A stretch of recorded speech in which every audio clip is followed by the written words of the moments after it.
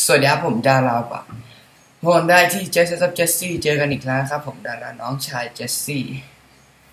ผมจะมาเล่าเรื่องธนาคารที่เราไปพบกับธนาคารนะครับในวันอังคารที่ผ่านมา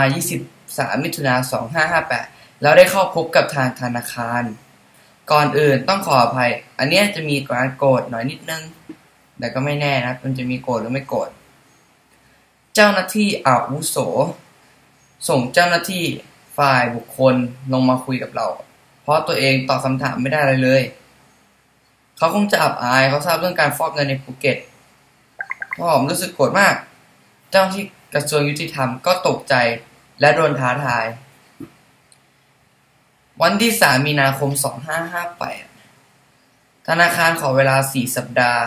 ที่จะตรวจสอบเรื่องนี้แล้วมันก็ผ่านมา5 เดือนแล้วก็ยังไม่มีคำตอบธนาคารหรือจริงๆเขาอาจจะมีแล้วก็ได้แต่เขาไม่อยากจะยอมรับมันธนาคารบอกว่าก่อนจะส่งทีมไปตรวจสอบที่ภูเก็ตพ่อก็เลยแจ้งว่าข้อมูลพวกนั้นอยู่ในคอมพิวเตอร์ของธนาคารแล้วผู้จัดการธนาคารบริสุทธิ์จริงหรือไม่มันพิสูจน์ได้ง่ายจริงๆเขาตอบเงียบเขาเงียบเลยเราเลยขอดูเรื่องให้กู้เงิน15 ล้านบาทปฏิเสธทำไมก็เพราะว่ามันเคยเกิดขึ้น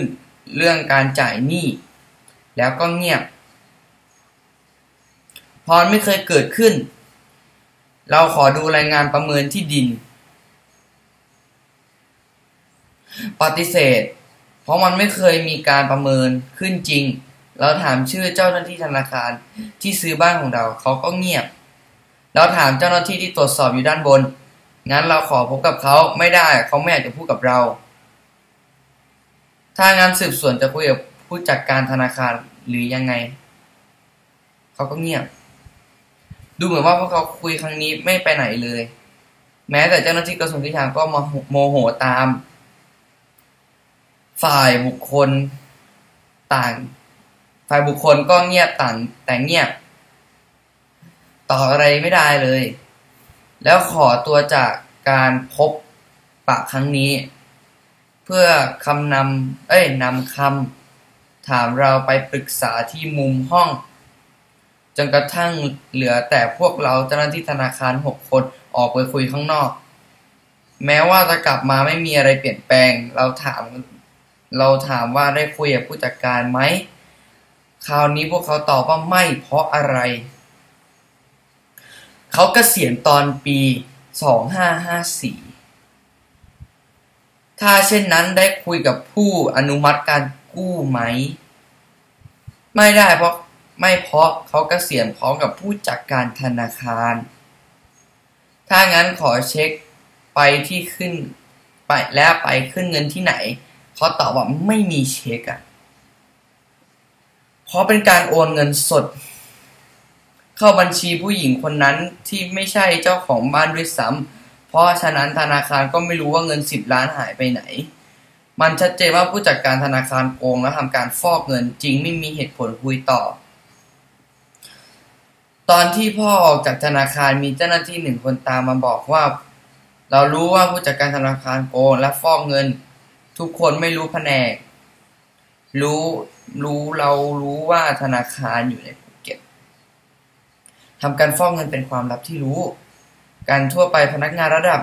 ล่างอยากให้เรื่องการฟอกเงินในภูเก็ตเป็นทราบกันผ่าน Justice of Jessie ให้เรื่องนี้ถึงสื่อพวกเราจะสนับสนุนและอยากให้การทุจริต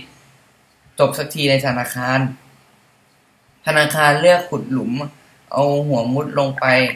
โดยไม่รู้ว่าเขาโดนเตะโด่งได้และนั้นคือสิ่งที่พ่อฉันจะทำสิ่งที่เกิดขึ้นกรณีเราคือหลังจากขโมยบ้านเราไปแล้วผู้จัดการธนาคารขี้โกงก็เอาทรัพย์เราไปเราได้ข่าวว่าพวกที่ร่วมทุจริตไม่อยู่เป็นสุขแล้ววันจันทร์เราจะไปธนาคารอีกแล้วไปดูว่าเขาดำเนินการอะไรอีกบ้างเราไม่เหลือเงิน เราจนแล้วไม่มีที่อยู่แล้วเหลือเงินไม่กี่พันบาทจะต้องอยู่ข้างถนนแต่เราจะไปด้วยความมุ่งมั่นเราจะสู้กับพวกขี้โกงใครที่โดนกระทำก็มาร่วมกันได้เราต้องการความช่วยเหลือจริงๆเราจบแล้วแต่ด้วยกำลังใจเราจะสู้ต่อไปหนักใจมากเราไม่เคยรับการช่วยเหลือทรัพย์เราจะต่อสู้จนกว่าที่จะจบนั้นผมขอจบคลิปเพียงแค่นี้ครับสวัสดีครับ